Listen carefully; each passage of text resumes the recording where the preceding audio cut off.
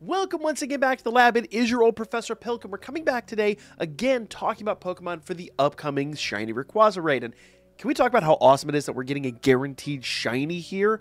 That is fantastic. Now, I do already have Shiny Rayquaza, but getting a guaranteed raid is just super cool. Like, that's basically going to give everybody the opportunity to get this mon, and so that's why we're talking about this with so much enthusiasm, because we've got a little less than 2 weeks before that raid drops. So we want to get as many mon out so people can build these mon and so that people can get their Shiny Rayquazas, because that is absolutely phenomenal. Now, when we're talking about the raids here, we talked last time about a fairy type. We talked about Tinkaton.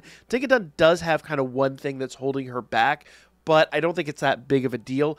And we do currently have raids for Azumarill, which I would cover, but I can't think we already covered a Fairymon, so we're going to cover that here in a couple of days. We'll talk about the Azumarill build. I think that's kind of a no-brainer build. We've used that a number of times already.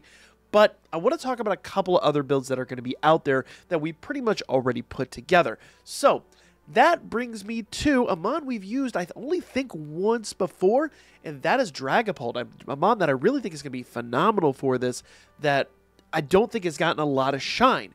Now, yes, he is a dragon type, he is a ghost dragon, and so therefore he's going to be weak to the other dragon moves that Rayquaza is going to have. But you are talking about a level 100 Pokemon, which you should be doing here, versus a level 75 Pokemon, admittedly with some buffs. Now, I'll talk about how we're going to kind of go around that. However, to kick this off, we do want to have an Adamant Min on here. Obviously, we want to up his physical attacks. This is mostly physical attacker. He does have some special attacks, but I think we're going to get the most out of his physical attacks. And I don't think Rayquaza is going to have anything that's going to really buff his physical defense anyway. So I think physical or special, you're going to be fine in this raid.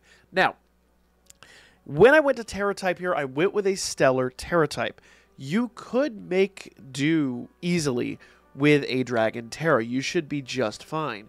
You're not going to gain or lose anything, I don't think, either way on this, but I like the Stellar Terra, and in the event that Rayquaza has like a normal move or something, it'll basically still keep that negated once your Terastallization is up. So it's just like a tiny little extra level of security, but if you don't have Stellar Shards, Dragon will be just fine. You'll be great with Dragon. Just make sure it's not a Ghost Terra or some other weird Terra type. Dragon Terra, probably the best. Stellar Terra, just a personal favorite, just to add that little like 5 to 10% of potential security here.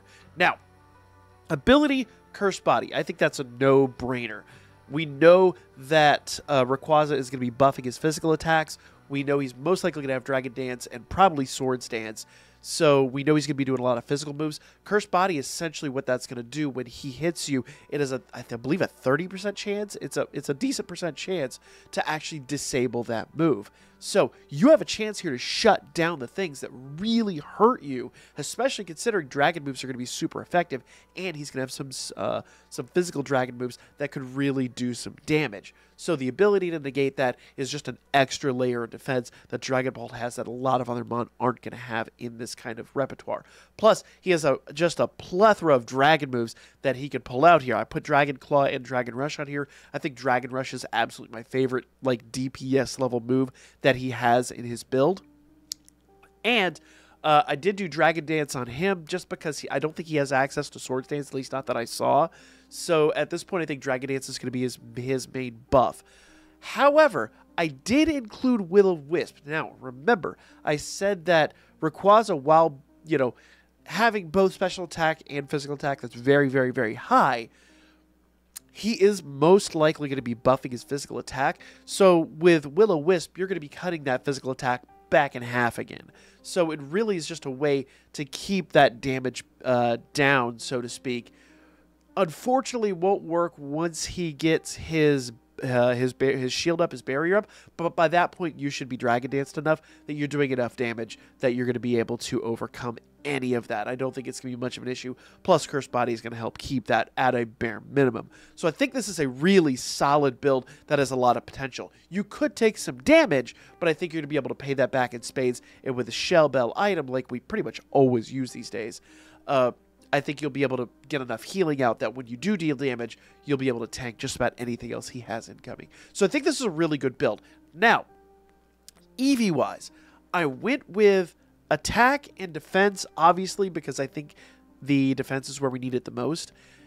Dragapult is incredibly quick, shockingly quick. I was actually surprised by how fast this mon is. Now, we know that with Dragon Dance, Rayquaza is going to be increasing his speed, but your base speed level is going to be way above his. So you should always be going first in this raid, unless he's got a move that paralyzes.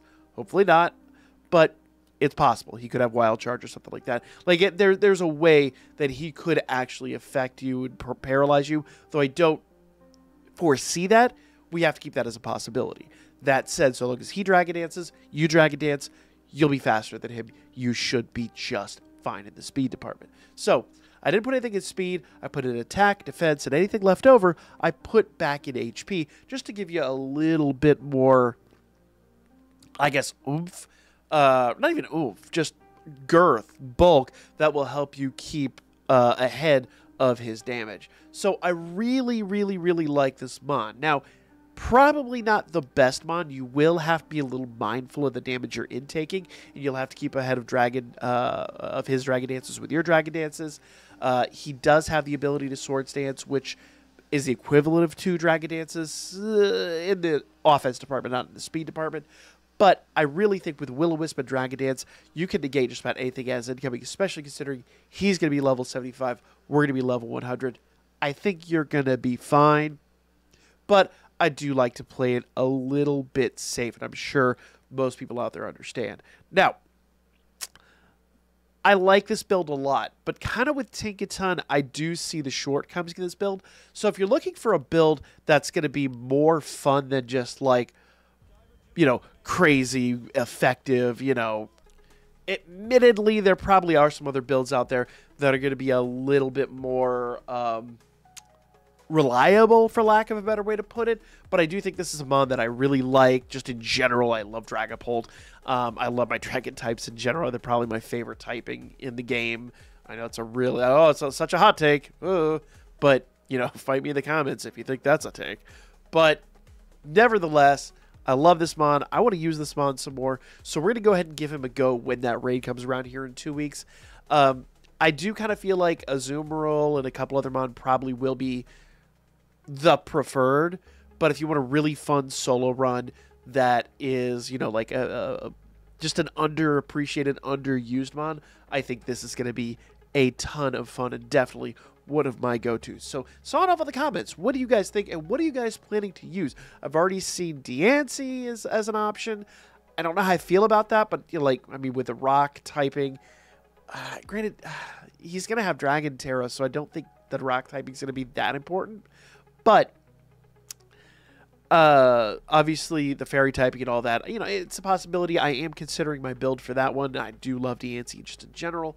So you guys sound off. Let me know what you guys are going to be using, and maybe we'll put some of those builds together. We got 2 weeks. We're going to have a lot of fun with this. So make sure you guys subscribe to stay up to date, and I'll be back with more coming up here really, really soon.